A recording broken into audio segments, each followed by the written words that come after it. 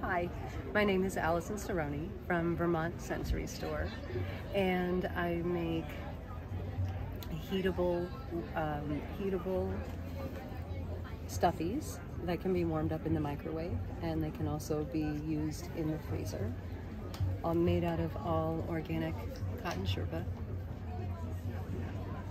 And who are your general customer? Is someone, I know that they're used for special reasons, right? Mm-hmm. So, well, I started the company because I adopted two very high needs children about 6.5 years ago who are neurodiverse. So my 10-year-old is on the spectrum and my 8-year-old is ADHD, and they both have some pretty extreme trauma. So I started by making weighted blankets, and then I started making them stuffies.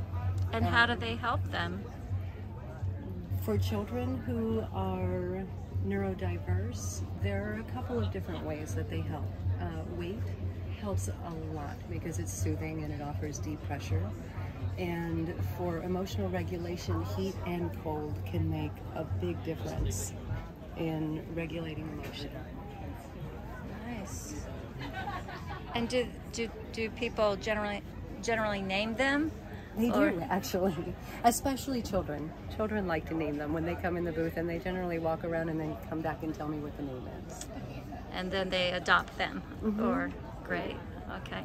And you sell, do you have a website? I do. It's vermontsensorystore.com. Okay. And you obviously go to shows. Mm-hmm. And sell through your website. Do you have Facebook too, or Instagram? I have Facebook. Okay. And that's also Vermont Sensory Store? It is. Okay, thank you. Thank you.